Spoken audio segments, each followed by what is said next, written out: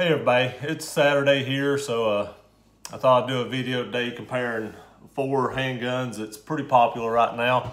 The first one will be my personal carry gun that I carry every day. It's the Gen5 Glock 19. I have another video on this one comparing it to the Smith & Wesson M&P 2.0 compact. There's some controversy in that video, which one's a better carry gun. I still carry this. I do have the Glow Spartan night sights on it. I love these sights. They sit really close to the bore, and that's why I like them. Plus there's a square notch in the back with a square post in the front, opposed to the U notch that's on the HD Trigicons, which I do have HD Trigicons. I like those sights, but I do like these a little better. I do like this one because it does not have the finger grooves, which makes this a little bit more of a comparison to some of the guns we're going to compare this to today. I've not had any issues with this firearm. I've been carrying it now for probably, when did I get this? Maybe 4 or 5 months. I don't know. I got it right after it came out. Like literally like the week it came out, I found this thing used with like 15 rounds through it, and was very lucky to find it at Bud's gun shop in I guess Sevierville, Tennessee. I guess that's where it's located. It's not really Pigeon Forge, it's more in Sevierville. So, or Kodiak maybe. Kodak, I guess it is. But anyway, it doesn't matter where it's at. You can look it up and it's online, and they have a huge supply of firearms in there for sale. But I found this thing used. A guy had come in and bought it and took it to the range they have there, the indoor range, put 15 rounds through it, even paid for them to put night sights on, which I took off of this gun and put the night sights on my Gen3 19 and bought the Spartans to go on this, because the night sights he had were a different set of Glows. It just had a tritium up front, no tritium in the back, and I do like tritium in the back for a carry gun because it's easier to make my sight alignment and you know, dusk situations. So, but I got very lucky to find this. The next one we'll be talking about again is the Smith & Wesson M&P 2.0. I do like this gun. It shoots good. I do like the trigger. The trigger is better on the 2.0s than the older generation M&Ps. I've not changed the sights on this. It has metal sights on it from the factory, and I've just not put a set of night sights on it. I may wind up putting a set of Spartans on this gun too, because I do really like this pistol. I do like how it feels in my hand. I do like this grippy texture, and a lot of people say, oh, they don't have a problem with this, but this is really, really rough, and I've not showed this firearm to anybody that hasn't agreed that this texture is just really rough. The only other issues with this one, when I put the medium large back strap on this, when I hit this button, it doesn't fall out. Hit the mag release, the mag doesn't fall all the way out. I don't have the issue with the Glock. When I hit the mag release, it just falls right out in your hand. I didn't have a problem with this one until I put the medium large back strap on it. It's a little tighter on the sides. And another comment, another video, they said the same thing, and I hadn't really noticed that. I went back and put the other strap on it, and I don't have that issue with that one, but it will not drop a magazine out with a medium large strap. Smith, you need to get that fixed. In my opinion, that's an issue. I like my magazines to fall free. It's not that bad to strip them and put another one in, but if I can drop it free and slap another magazine in, it's just quicker. Next on the list is the CZ P10c. This is another one I got lucky to find. They were really hard to find when I found this one. I got it at Smoky Mountain Knife Works, which is right beside Bud's gun shop in Pigeon Forge. When I bought this gun, I was really, really anxious to get it because I'd heard great things about the triggers and the ergonomics, and this firearm is really, really ergonomic. I do like how it fits in my hand. I did have an issue. The mag release on these are kind of stiff. They didn't say they did anything to this. Well, first of all, let me tell you, when I got this firearm, I was so hyped about getting it because I'd heard so much great stuff about it. Glock killer, great, great, great. I sent it back the day after I got it. The trigger would not reset on this gun without me manually pulling it out. The first magazine went through it. About the first 5 rounds were okay. The trigger wasn't great, but it did reset. After that, the trigger never reset the first time by itself. You could shake the gun, it would reset. You could pull on it, it would reset. But to fire it and then let off of it, the gun is unloaded. I have checked all these before I put them on camera, but as I handle them from here on out, I'll show you they're unloaded. But as you would fire this and the slide would rack, it wouldn't do that right there. It would not reset. And I sent it back to them. They had it quite a while. They did get it fixed, but I wasn't happy that I bought a brand new gun. And this gun isn't, outrageously expensive. You're getting a good gun for the money, I do believe, because it was cheaper than a Glock.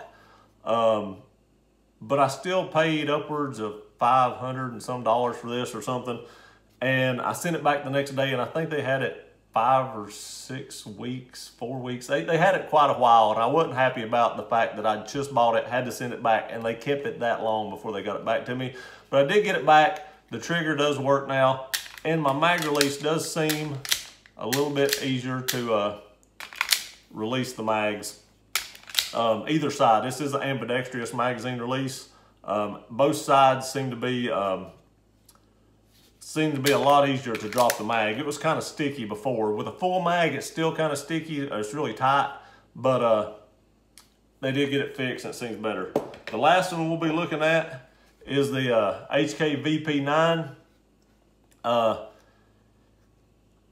show you this one's unloaded too. There's nothing in it.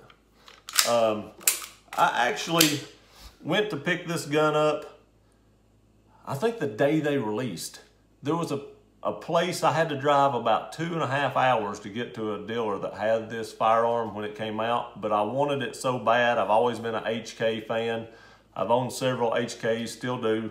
But I wanted this striker fired gun so bad that I drove about 2.5, 3 hours just to pick this gun up. And they held it for me, and I got there and I bought it and left. I appreciate the place doing that. But I really do like this gun. I like the fact that it's like the P30s. I did have a P30 at one time. I no longer have the P30. I've thought about buying a P30L. I've just not done that yet. I had the regular P30 though, not the L. But if I buy another one, I will get the L. But I like how you can change the side straps here on the panels, and then the back strap, you can really fit it to your hand. I do use the large side panels and the medium back strap. I think it just fits my hand really well, and it's very ergonomic that way for me personally. This one does have the paddle mag release. When I use the paddle mag release, I just shift my trigger finger back and hit it. I don't try to reshift my grip, because where that mag release is, if I do that, I can't quite reach it with my thumb. I have to reposition it. But if I come back like this right here, I don't have to reposition my grip. I can just drop it. And I mean, it's really quick. I do like the paddle magazine release style handguns. If you train with them, you can really release a magazine quick with these and do mag changes pretty fast. This one, I've not changed the sights on it either. It does have the sights where you charge them with a flashlight or light, and then they glow. They do glow for quite a while, especially if they've been in the sunlight. I've had these things charged up like before I go to bed, and then whenever I get up, they'll still be glowing real faintly, but they'll still be glowing a little bit. You could actually, when you're asleep and you wake up and your night vision is really good, you can still make that out. So if something went bump in the middle of the night and you'd been asleep for 2 or 3 hours, you could probably still use these sights, no problem. So that's the 4 handguns we're going to be comparing today. I'll give you my opinion on each of them. I like every one of these guns on the table. So this should be a good comparison. So let's get down to the table and start the video. If I can get it down there. There we go. Okay, sorry you can't see my face in this video, but it is what it is. I can't have the camera everywhere, so we're going to do it like this. So I actually have my scale out here. So zero it out. There we go. First up is the CZ P10c. And it is 1 pound, 9.7 ounces. Next we'll do the Glock Gen5. It is 1 pound, 8.2 ounces, so the Glock is just a little lighter. Next is Smith & Wesson M&P Compact 2.0. or 1 pound 11 ounces, so it's actually a little bit heavier than either one of the other two. Next is the H&K VP9 at 1 pound 10.6 ounces. So in terms of weight, you have the Glock, which is the lightest, the P10c. I believe it was next. Let me double check that. Yes, it was next. Then the Smith, and then the HK. As far as the widths, if you go to the widest point on the Glock, which will be your ambi slide release, you have 1.319. The widest point of the CZ is going to be the same place. It's actually 1.2, so it is actually a little narrower than the Glock because these slide releases are tucked in tighter than the Glocks. Smith's going to be the same place, I do believe. Yes, it's 1.3 for the Smith. And how much was the Glock? The Glock is actually just a little bit narrower than the Smith, just a hair, and I feel like this is probably going to be the widest. Nope, 1.2. I really figured as far as this stuck out right here, it was going to be the widest of all of them. And as far as the widths go, you're looking at the CZ, the HK, the Glock, and then the Smith, or the CZ, HK, Glock, Smith. These are very minimal changes. It's not going to affect you carrying it either way. The small minority of the difference is just literally hardly nothing. Next, we'll do the lengths. We'll actually just set these up for the length. I'm actually, to do the lengths, I'm going to set the back end of them up and just get them right as close as I can. I'll actually bring the camera over here so you can see right above it. You can see the Glock is the shortest. Then it looks like maybe the Smith by just a hair. Let me push it back a little bit. The Smith and the Glock are almost even, but they're not quite. Then it looks like the CZ is next, and the HK is the longest of the group. But yet again, length really isn't what matters when you're carrying. The height of the magazine is. As you can tell right here, the Glock and the Smith are the same identical length and grip. So they are going to be the two that you can probably conceal the best, because your grip is where you will print if you print while carrying. Next, the CZ is actually shorter than the HK, and the HK is the tallest of them all. And the CZ is not that much different than the other ones. You could probably conceal it fairly easy. And you notice here the HK is actually getting quite a bit taller than the other ones. The HK on the grip length seems to be more like a Glock 17 to me. The only difference is it only holds 15 rounds, and your Glock 17 holds 17 rounds, of course. So that's kind of a disappointment that they couldn't make the grip a little bit shorter. Don't beat me up on that, HK fans. It is what it is. If you're only going to put 15 rounds in a magazine, you should be able to compete with other companies. I mean, I like HK, don't get me wrong. I like this gun. But the fact of the matter is, if these people can do it, why can't you?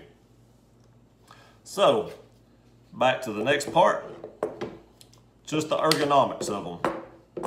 So, which one of these guns feel the most ergonomic? The Glock, without the finger grooves, I do like it. But it still feels blocky to me. I mean, I like the Glock. I do shoot the Gen 5 very, very well. But it's still a Glock. It's got a blocky feel to it. And it is what it is. They're known for their reliability, not necessarily the ergonomics. And I've shot a Glock for many, many years. It's hard telling how many thousands and thousands of rounds I put through Glocks, so I shoot them fairly well, but the grip angle and the blockiness, some people just really don't like that. The Smith is very, very ergonomic. I really like how this gun feels. The double-edged sword of the texture really locks it in your hand, but it also makes it really rough to carry. So, you know, I like how it feels in hand. I don't like how it feels against my hip. So that double-edged sword is something you've got to either deal with or fix by sanding down one side, which I do plan on doing as soon as I get my other grip in. I need to call Smith & Wesson back. I've just been too busy to do it. They sent me one, but it was for the full-size 2.0 and not the compact, so I need to call them back and get the other one brought in. But as far as the feeling of the gun, this gun points very, very well. I mean, whenever you bring it up, your sights are on. So ergonomics on this gun is great. I really, really like the ergonomics of the M&P. The CZ we talked about earlier, it's the same way as the M&P. Whenever you bring the gun up, the sights are right there. You don't really have to hunt for them. That is something that you have to get used to on a Glock. If you've never shot a Glock very much, you may be hunting for those sights because of the grip angle. These are more like 1911s where that's got a totally different grip angle. In my opinion, a 1911 is the best feeling gun you can actually buy. They're one of the best shooting pistols you can actually buy.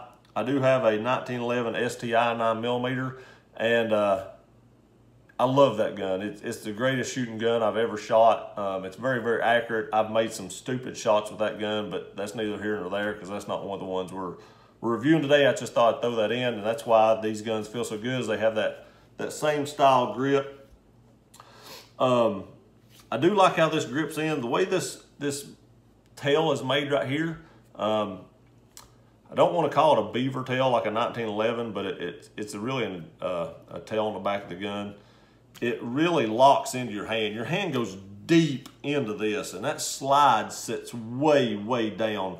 One thing I do like about CZs that this one doesn't have, I like the reverse slide rails that they do put on some of their guns. I have a CZ P10c that has the reverse slide rails. That's a very good shooting pistol. It's a very flat shooter, and the recoil is very, very manageable because of that. But they did a good job on this by, you can just see how far down. I mean, my hand is just almost at the slide right there. And the way this this beaver tail back here is actually made, it actually helps protect your hand so you don't actually get slide bit. Between this one and the M&P, I don't know. I really feel like the CZ locks into my hand a little better just because of how deep this undercut is right here. It really, really locks in. If you look at the HK, it has that same deep undercut right here on the back of the grip, and you can actually really get a good feel on whenever you change out these back straps and find the ones that perfectly fit you. But even by doing that, the front to back on this, and I know I could put the large back strap, but when I do the large back strap, it seems like it makes it too wide, is a little bit narrow for me. And like I said, if I go to the large, it seems like it's too big then. So the gun doesn't perfectly fit my hand as much as the CZ does. The CZ, in my opinion, this is my opinion, and I guess you're watching this video for my opinion, but the CZ has the best feeling ergonomics of any gun on this table for me right now. As far as the trigger goes, the Glock did actually make their trigger a little better on the Gen 5s. I did do the Glock trigger job on this where you take it out and polish everything up and make it a little bit smoother. But I don't have a trigger gauge. I've been meaning to order one. I'm sorry that I don't have that. I'm just gonna go by feel. If I feel this one, it feels fairly crisp.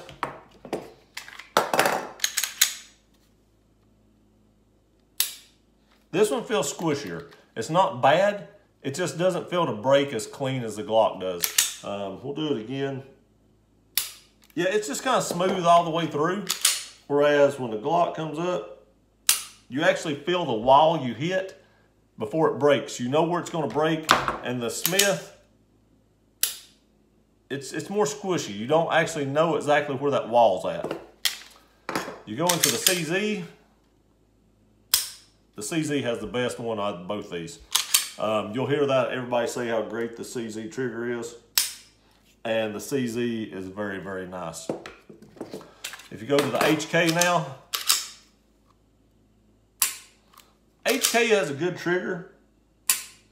in my opinion, the CZ still beats the HK. They'll be debated for history, you know, and I don't have a Walther. People say the Walther triggers are really, really good, and I've thought about buying a Walther a few times, but it always seems like something else comes up that I want to buy, so I don't ever buy the Walther. I always buy like the HK, and then the CZ come out, and then the M&P 2.0 compact come out. So it always seems like something else is coming out same time that's coming out. So I just have never bought a Walther. But out of these 4 pistols, the CZ for trigger wins for me. Slide serrations, we go to the Glock. Glock put this new finish on their Gen 5s. I do like to press check my guns. This is slick down here. I may actually, excuse me, wind up sending this slide off and having some mill work done on the front. But it is very, very slick. The coating's very slick on it. It's hard to press check on these. If you go into the Smith & Wesson, they do have some small serrations right here. It's really kind of hard to get a hold of, but it's still better than the Glock. So, you know, press checking these are not bad. You go to the CZ, it is far superior for press checks and serrations. It's as far as, I'm just looking at press checks now, but as far as press checks, it has these serrations up front that are really, really aggressive, and it's real easy to get to. You go to the HK, they also have the serrations up front. They're pretty tactile also, so it's pretty easy to press check an HK. Let's check out the back serrations now. The back serrations on the Glock is just like the front. I mean, it's better than the front, of course, because it actually does have serrations where the rest of them doesn't. But the gun coating is still pretty slick. I'm not dogging that out because I do believe it's a good coating. I don't believe it will rust, but it is a little harder to get a hold of. These scallops in the Smith & Wessons, I've always liked this look. They're always real aggressive. You can easily get a hold of the Smith & Wessons in the back to rack a slide. So the serrations in the back of the Smith are very, very nice. If they would have put those all the way up on the side here, this gun would probably have the best serrations of all of them. Over to the CZ, the back serrations, just like the front, they're very deep and very aggressive feeling. You can get a hold of them well and rack the slide on this gun just as good as you can the front. Like I said, if Smith had them up front, it'd be hard for me to pick one of these two between those. And your HK is the same as the front also. It has the same identical serrations in the back as it does the front, and it does the job. I'm not knocking HK, it's just I really think CZ has the best serrations out of all these next to the Smith & Wesson for the back. Now, if you're just doing press check, the HK and the CZ are better at press checks than either one of the rest of them. Now let's move on to the sights. I do like HK sights. I like the fact you can charge these and they will glow. The ramp right here really makes it hard for one-handed manipulations. There's really nothing to catch on your clothing or shoe or barricade or whatever it may be. It would just slide right over it. So one-handed manipulations with the HK would be very difficult because of this Novak style sight. The CZ does have a little ridge right here that you can actually catch stuff on. So you can actually grab this on your clothes and shoe or belt buckle or whatever you needed, holster, to one-handed manipulate this. I'll get out in a minute. It is not real tall, which I wouldn't want a real tall one because I like my sights real close to the bores we was talking about a minute ago, but it does have something for one-handed manipulation. The Smith, it also has a ledge right here for one-handed manipulation. I do think that's important. You never know when you might get shot in the arm or stabbed or whatever it is, and you might have to reload. And most times, if you ever have to use your firearm, you're never going to have to reload, but you might have a malfunction. Malfunctions are probably more common than reloads are in a real-life situation because usually if you have to use your firearm in self-defense, it's not going to go that long that you're going to have to reload when you have 16 rounds in your firearm. But in case you do, it does have a ledge there for that. Now this is kind of an unfair comparison here because everybody knows the little crappy plastic sights that came on a Glock or come on Glocks. Almost everybody in the world that buys a Glock does change their sights almost immediately. This one does have the highest ledge here of all of them, but like I said, this is basically a $100 set of sights that I had to put on this gun. So I did put these sights on myself. I do have sight tools to do that. If y'all would like to see how to change sights on a Glock, just let me know in the comments and I can do a video on how to take off the rear sight and put it on. I do usually red Loctite my front sights, so I probably won't do a video of installing front sights for you. It's pretty straightforward to do that. You just have to make sure you have them lined up. But if you want to see how to use a sight tool for the rear, I can show you how to do that. But in this comparison, comparing these exact guns, if you put on the Spartan sights on a Glock, it does have a taller ledge to do one-handed manipulations. After that, the customization of the grips, you can put on back straps on the Gen5 Glock, just like the Gen4. I do not use a back strap on my Glocks. I just use it without it. I like the way it feels without the back strap. The Gen5 does have a flared mag well, and I do use this grip plug. Mine does have an American flag on it. I think I got this off Amazon, but I do like how that's flared. It does help it lock it into your hand, the way that turns out. But you can put back straps on these if you have larger hands. The Smith & Wesson, as everybody knows, I've always been able to change the back straps on the M&Ps. I do have the medium large on this. Right now I did just have the medium on it, but I guess this is actually just it is the medium large. It actually has part of the beaver tail up here. So you can always be able to change these out. Just like the rest of them, back strap only on the CZ. I think this is the one that come with it. It's the small back strap. It fits my hand perfectly, so I never seen a need to change it out. And I did customize the HK. The medium back strap come on it, but it had, I think, the small side panels, and I put the large side panels on to kind of fill up that gap where it's shorter, and left the medium back on it. As far as controls on the gun, you do have your ambidextrous slide stops on the Glock. These will wear. You can already see this one's wearing. It's getting shiny. This side's not wore as much because it's away from my skin, away from my belt. And you can reverse the magazine release on these. So it's not completely ambidextrous. You do have to take the magazine release out and move it to the other side. And that's about your features on a Glock 19. The Smith does have the same as the Glock 19. It does have your ambidextrous slide stops, and you can reverse the magazine release to the other side just like the Glock.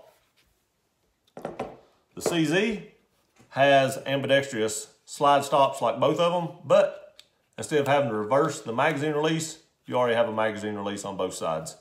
So that gives you a advantage CZ on that. The HK, ambidextrous slide stops, and since it has the paddle mag release, it does have ambidextrous magazine release as well because it does have the paddle.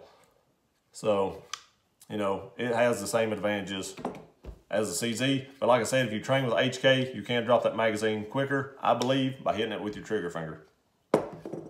Takedowns on these guns are pretty straightforward.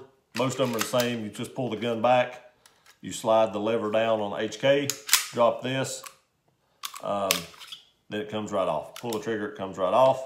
I did put in the VP9 tactical spring on this because they did beef this up for some malfunctions on the regular VP9, so I did go ahead and buy this. I can't remember how much this was. I'm thinking it's like $40 or something, but I did upgrade my spring.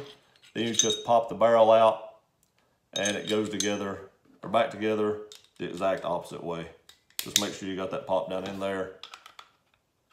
Line up your slide, pull it back, drop that down, you're good to go. The CZ took a lot from the pages of the Glock, as in you pull it back. Actually, you don't have to pull it back that far. You actually just pull it back a little bit, drop these down. You pull the trigger. Mine ain't wanting to come apart. There we go. I know what the problem was. The trigger was already dropped. I didn't rack the slide before I did it. Same way with the Glock. If your trigger's already reset, you have to pull the trigger. If it's not reset, you don't. And I forgot that I had already pulled the trigger earlier. So that's what happened there. And it's the same way with HK. You just take the barrel out, and the spring out, and you put it all back together. Just like the HK, it just all pops back in, like so. And you put it back, line your slide back up. And remember, if you pull the trigger, you don't have to pull the trigger. I forgot that. I didn't actually forget it. I just forgot the trigger was already pulled. Smith is the same way as the HK. You lock the slide back, pull the lever down, drop this. I always pull the trigger on my M&Ps because I'm so used to doing it with everything else. But there is a little yellow pin right here that if you don't want to pull the trigger, this is the only gun I know that has this on the table. You can push that down whenever you release the slide then. If you pull the lever down, the slide will come right off and you don't have to pull the trigger. But I'm so used to pulling the trigger on everything else, I just go ahead and do it. I always make sure my guns are unloaded and safety first. I don't have any ammo around me when I'm cleaning them. So I feel pretty safe doing that considering I've done it so many times with Glocks. And it's the same way with the M&P. Your barrel comes out, spring comes out, put it back together, slide it back together like this. You're good to go. Everybody knows how the Glock comes apart. Just like that. The Gen 4s and 5s do have the double spring guide rod, and then your barrel comes out. As you can see right here, some of my parts are shinier because I did polish those on the Glock. Right here, you can tell that's shiny. You can also tell this is shiny. We're good to go. So, in my opinion, which one of these is the most ergonomic and best firearm? As far as reliability goes, I do believe the Glock is more reliable than anybody on the table right now. I've not put enough rounds through the rest of these to really be able to say that it's better than the Glock. As far as ergonomics and trigger, I do like the CZ better, but I will say this. Where I had the problems with my trigger, I don't fully trust this gun yet, which is why I don't carry it. Once I get a few thousand rounds through this and see the trigger is going to work perfectly, I may carry this gun over the Glock, but for right now, it will not take the Glock spot because I have more faith that this gun right here will not malfunction on me than I do this one. The Smith & Wesson I really like. I've stated this before in my other videos. This very rough texture right here is very rough against my body. It's like sandpaper. I've carried HK USPs that had less rough texture than this, and I was actually bleeding after a few hours.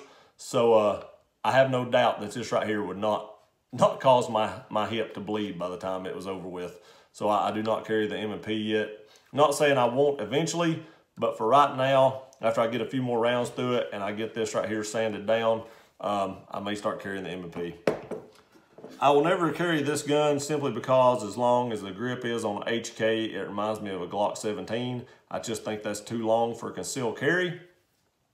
And the narrowness here versus when I put the large backstrap on it makes it too wide for my hand.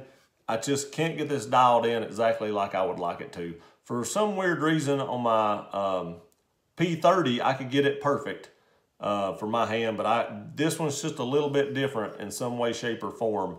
And I just can't get it just exactly where I want it on the grip. But the length would stop me from carrying it on it. So as of right now, if I was going to say which order would I carry these in, and I trusted all of them the same, it would probably be my Glock, the CZ, the Smith, and the HK. And like I said, once I get a few thousand rounds through this CZ, it may overtake the Glock just simply because of the ergonomics and how it feels in my hand and how good the trigger is. And I would like to put a set of night sights on the CZ, and then I might carry this gun. But it's going to take me a few thousand rounds to trust this. I know a lot of people have had this guns and I haven't had any issues out of it. But I did out of mine the first day I had it, like I said. And until I fully trust it, I will never carry anything that I don't fully trust. So this is probably the order I would put these in as of right now. They will all take lights. I do carry an APL-C light on my Glock Gen 5. I will probably upgrade that light to the new Streamlight TLR7, which has 500 lumens. I've just not ordered one yet. As soon as I get one in, I will do a review on it. So if you have any questions about any of these guns, just let me know and I'll try my best to answer them. I do own all these, so if you have any questions, I should have enough trigger time behind them to be able to answer your questions somewhat knowledgeably. So I hope you like this video. Please like, share, and subscribe. And I'll see you next time.